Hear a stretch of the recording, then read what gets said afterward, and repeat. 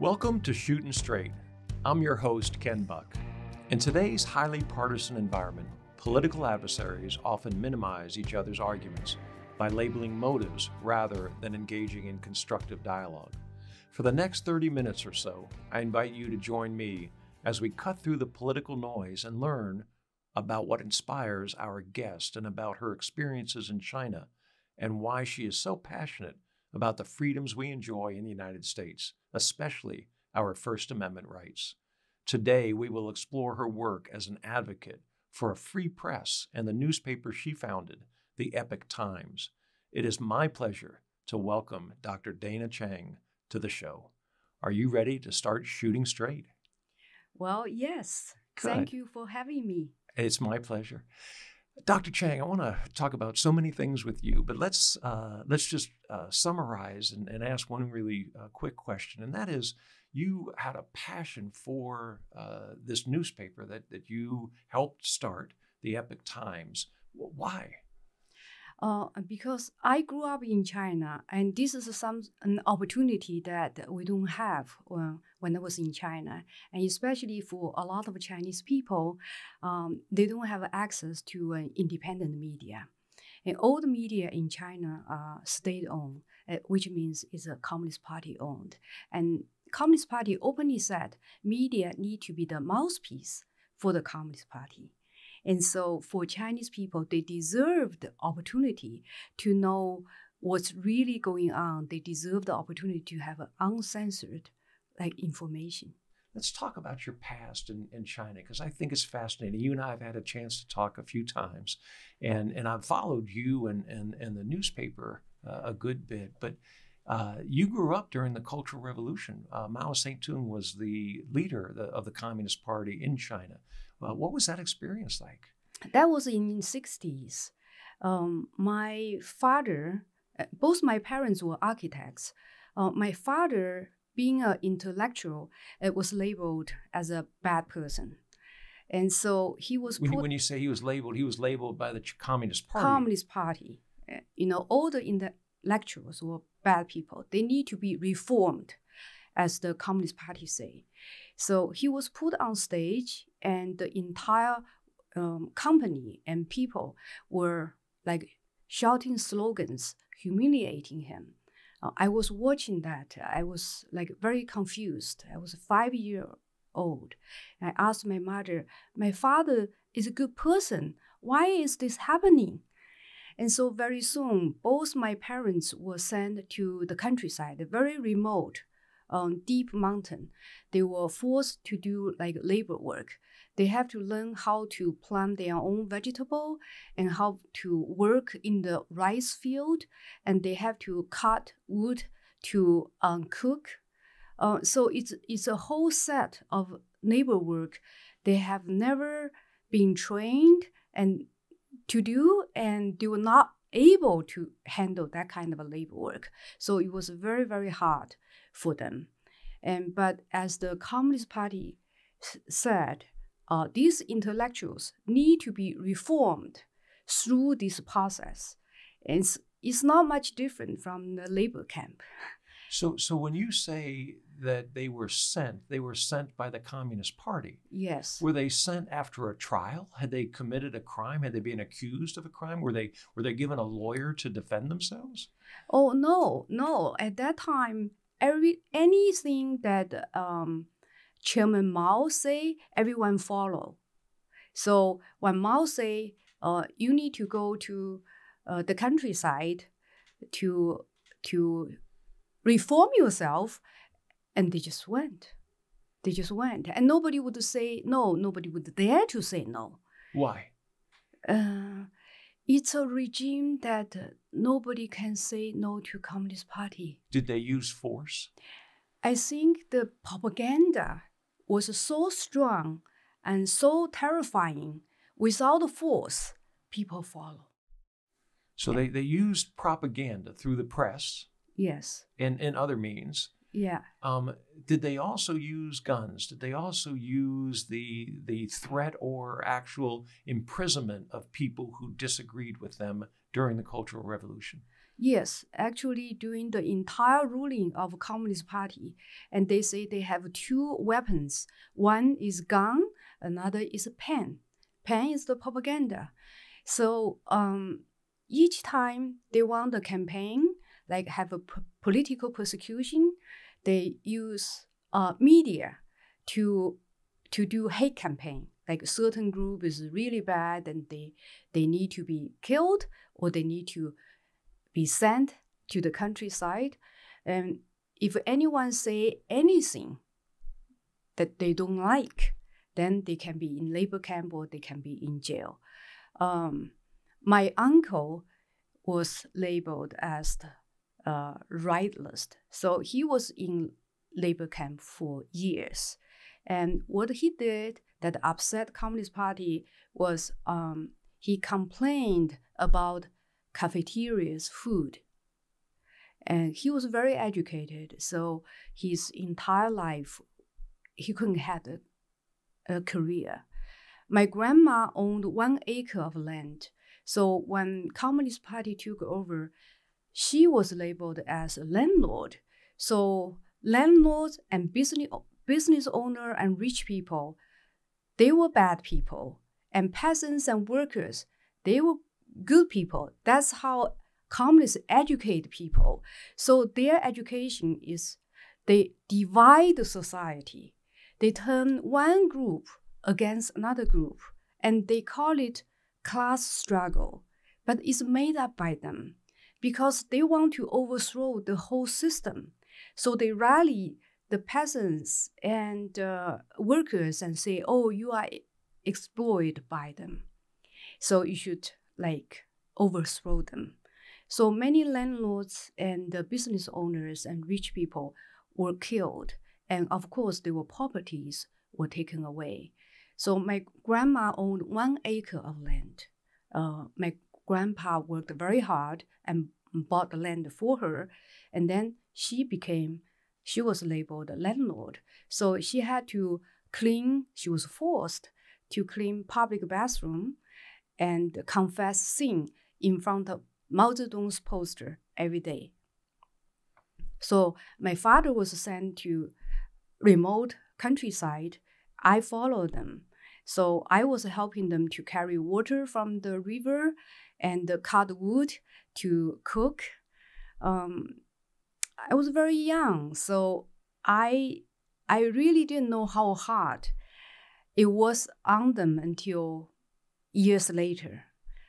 And when you talked about your uncle, again, was he ever charged with a crime other than writing a letter? And was he encouraged to write this letter? Was there? Yes.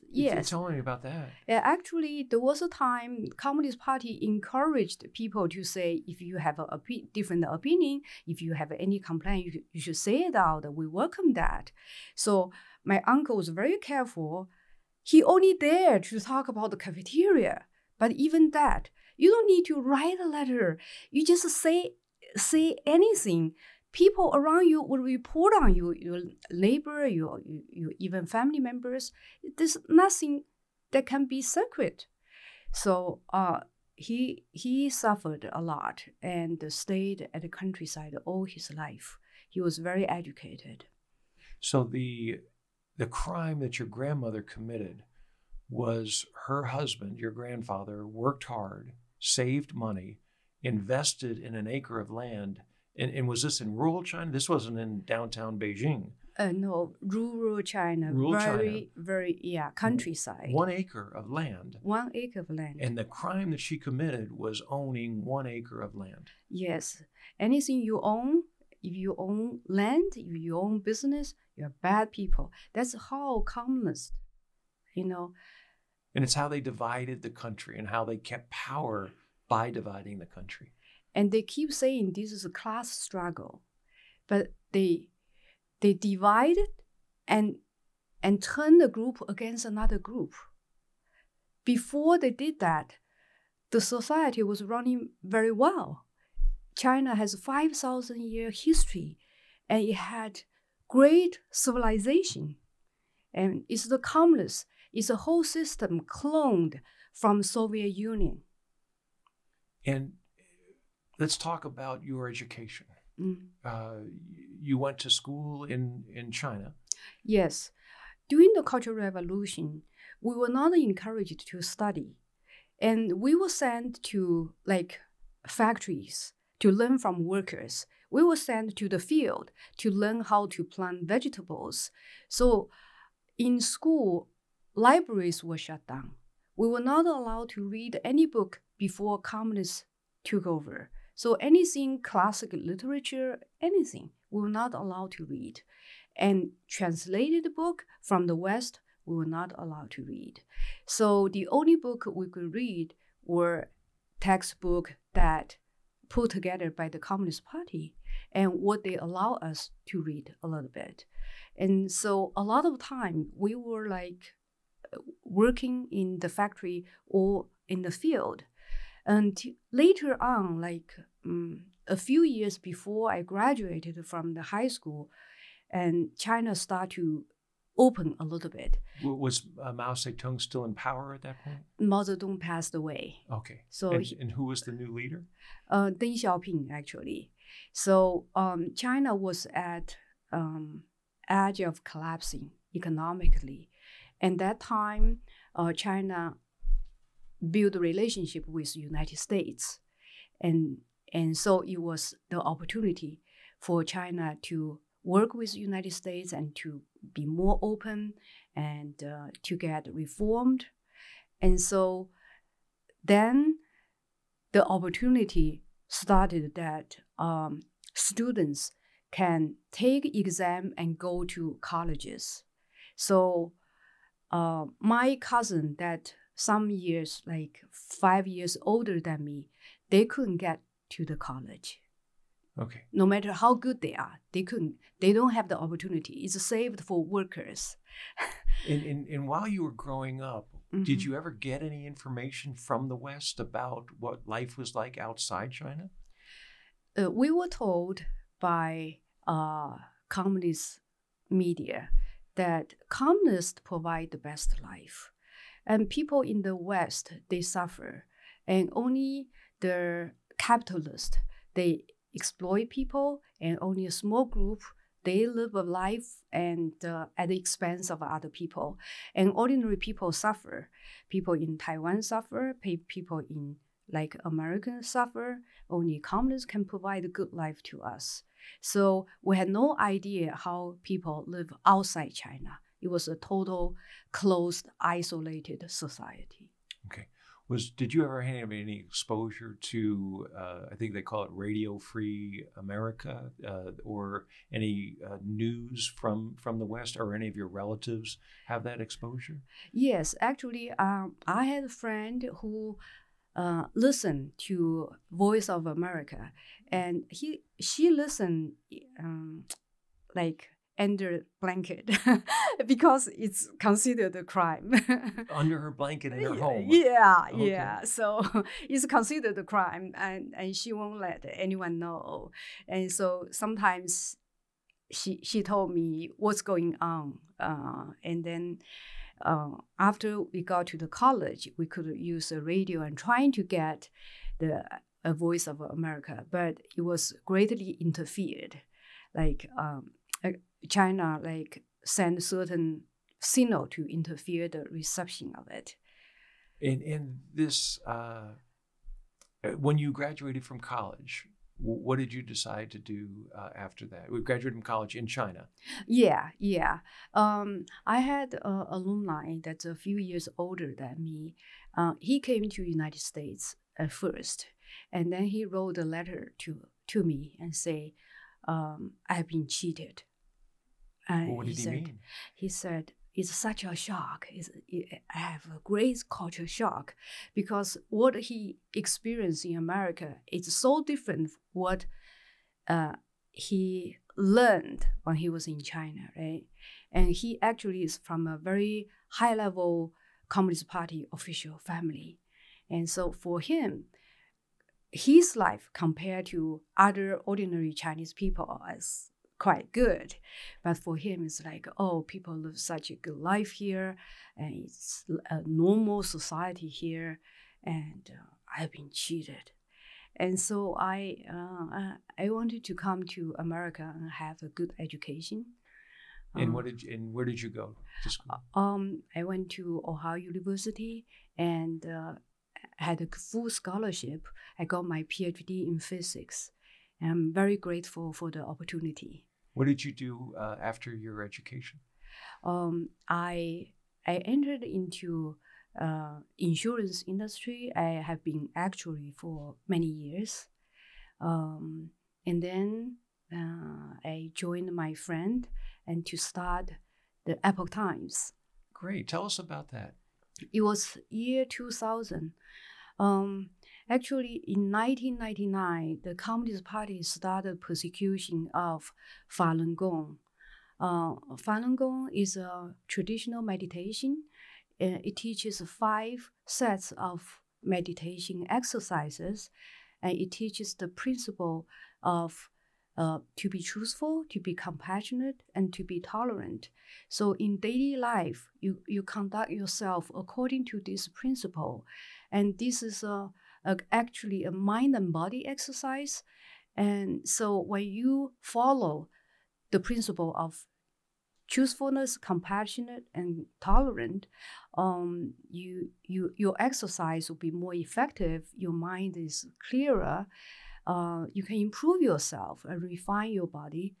And so it's a traditional Chinese concept. It's called cultivation. You elevate yourself through cultivation. Because it's a traditional concept, it got spread very fast in China. It was first introduced to the public in 1992. Within 7 years, throughout China, there were about 100 million people practicing. So basically, in every park, in the morning, in the evening, you see people had group exercise. And of course, a lot of people exercise at home. Well, why was that a threat to the Chinese Communist Party? Well, actually, at the beginning, the government supported that because they sent an agent to mix into the group and trying to find out what's going on. And there were a lot of senior ladies and trying to improve health. And all they were talking about is how to improve my xinxin, myself, and my moral standard so my exercise can be more effective. So they couldn't find anything wrong. And later they find out that actually it saved a lot of money in medical care, which is at the expense of the government. So the premier was very happy. It saved money. But at that time, the leader of the Communist Party is named Jiang Zemin. He was very jealous about the popularity of Falun Gong. And many high-level Communist Party members, officials, were practicing. And even generals in the military were exercising and following Falun Gong. And he was very upset. It's like, oh, this is more popular even than Communist Party. And of course, Communist Party, leader like him, he was not elected and he was not popular. And Communist Party is an alien ideology. It's not a communist, it's not a Chinese culture. It's kind of imported from Soviet Union. So, and Communist Party always live in fear because it always feel like they're not accepted by the people. And it's against humanity, it's against the human nature. So it's at odds with people in every society. So it feels insecure. And they always pick different group to persecute. And this time they picked the Falun Gong. When you started the Epoch Times, did you go back to China and recruit people to help gather information for your newspaper? Yes. So when persecution started, there was so much propaganda against Falun Gong. They fabricated material stories and started this hate campaign and want to turn the entire society against Falun Gong. It's too much lie. So some friend and and we feel, oh, it's the time we start independent media. And I went back to China secretly, and I contacted my friend there, and so we organized the first group of reporting. So the first group of reporters and editors were actually based in China, and very soon they were all arrested, about a dozen of them. Because they were reporting on activities going on in China. Yes, exactly. And that was being published by your newspaper here in the United States. Exactly. And what happened to them after they were arrested? Well, some were sentenced 3 years or 5 years. Some were sentenced for 10 years. When you say sentenced, to prison? To prison. And so one member that sentenced for 10 years, he was forced to sit on a small bench in the same cell for 7 years. By the time he was released, he couldn't walk. Another person who was sentenced for 10 years, he was first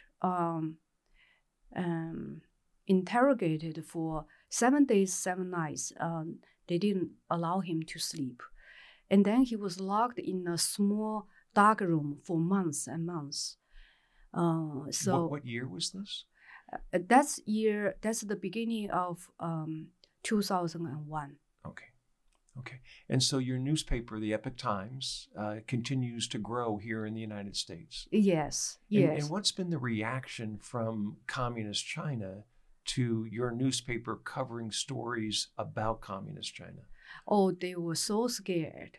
And very soon, Epoch Times has been the top newspaper on their desk every day. They want to find out what Epoch Times is saying about us. It's like they cannot cover their crime so easily, right? It's out You cover open. up their crimes so easily. You mean? Yeah, we expose the human right violation there, and they always use lie to cover their crime. And now it's exposed. They are very scared. They're very scared. So they have sent people to steal our paper. And when we have advertisers put ads in our paper, they will get calls and they will be pressured. The advertisers would get calls? Yes. And so when you say they would send people to steal your newspapers, that's happening in the United States. Yes. Not in China, but they have people, the Chinese Communist Party has people working in the United States to try to undermine your newspaper. Yes. And how do you know this? It's systematically happening. And actually, consulate has a lot of connection with the local Chinese community. And some operate as their agent.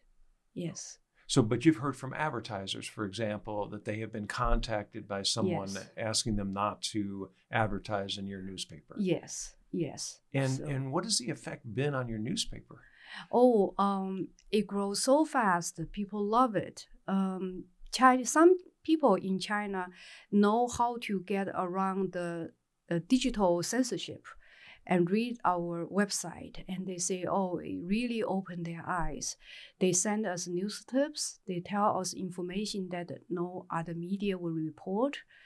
And here, people who left China, they contribute content to us because we are such a rare platform and for independent voice. And for Chinese people, so they love us. Sometimes Chinese people travel to America and they tell us, you are the backbone of our Chinese people. That's great. Yeah. And the reaction from people on the left in America, what has that been like to your newspaper? Oh yeah, recently they have been writing hit pieces and a lot of lies. And they don't care to check with us, or they don't care to find out whether it's true or not. It's clearly agenda-driven. And this is such a surprise. For us, we fled communist, and we thought this is a free country, and we can enjoy the freedom of speech, freedom of press, and we can provide a voice that people can choose. People can choose what to read and what to listen, right? But this hit piece obviously trying to suppress our voice, and this is such a surprise. And we never thought that this kind of censorship, this kind of a communist style suppression, and can follow us in America. And we feel this is the capital of the free world. And this is such a surprise. So the function of communist media, first, it purposefully lie and mislead people because it's all serving communist purpose. It's not a free press. And it divides society. It always turn one group against another group. So it's a hate campaign. And it also has a purpose to suppress because it will never allow a different voice, which would tell people the truth. Dr. Cheng, you were talking about what's going on with the Epoch Times now. Do you feel like there are forces at work in the United States that are trying to limit your access to information or delegitimize the Epoch Times as a press outlet? Yes, there are left media like New York Times and Atlantic and NBC. They put a lot of effort to write a hit piece to discredit us, and it's such a surprise. And we saw that this is a free country and people respect each other's speech, and people respect each other's right to do media and respect different voices. But obviously, they're trying to suppress our voice. It's agenda-driven. And also the big tech, the Facebook and YouTube, they give us a hard time. They really want to suppress our growth. So this is such a surprise that this is happening in America. And my friend is saying, we thought that China is going to become America, but instead America is becoming China. In what way? Because this kind of suppressing the voice. Suppressing the voice? Suppressing the voice, because this is a basic element in the free world. And freedom is like free air. You need to have fresh air. So if we cannot have the freedom of press here, where can we go now? So it's a little bit different. In fact, it's a lot different than the Cultural Revolution. There aren't people with guns that are shutting down newspapers. There aren't people that are putting people in prison for the simple crime of owning an acre of land or writing a letter about bad food in the cafeteria.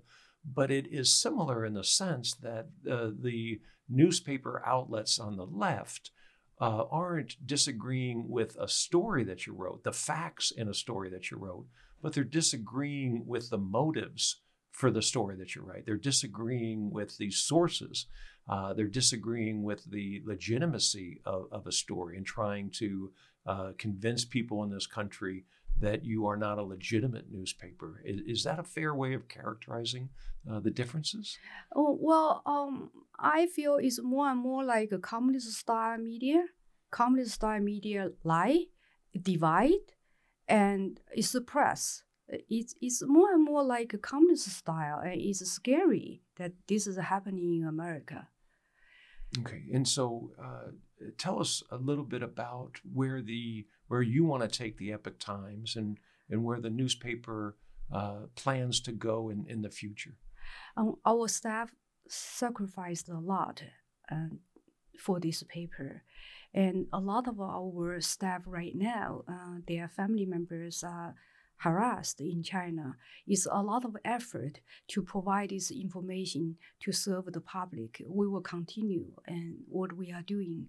And the more hit pieces we get, the more it explained there's a need for us. And they are scared. They are scared of it, independent information. And when you say they're scared, who is scared? and those who try to suppress us. And who do you believe those people are? Well, some extreme communist style people. In the United States? Yes. Okay. Dr. Cheng, I want to ask you one question that I ask all my guests at the end, and that is, if loving this is wrong, I don't want to be right. What is this? Freedom. And why is that? I grew up in a country that with no freedom. I came here with great effort, and I enjoy the freedom here so much. And only in America we can build a free press like this. I'm so grateful for the freedom here. Thank you. And thank you for joining us and sharing your heart and your life experiences. I don't think that many Americans truly understand what it was like growing up during the Cultural Revolution and the things that you've seen. You are a living piece of history, and it's very important for Americans to recognize what we have and how special it is here. So thank you very much. It's an honor to be your guest. I want to thank Dr. Dana Cheng for shooting straight with us. And I want to thank you for listening today. I hope this program has been informative, enlightening, and uniting. As Americans struggle with the difficult issues facing our country, we're reminded that good policy is the result of open, thoughtful discussion. God bless you, and remember to always shoot straight.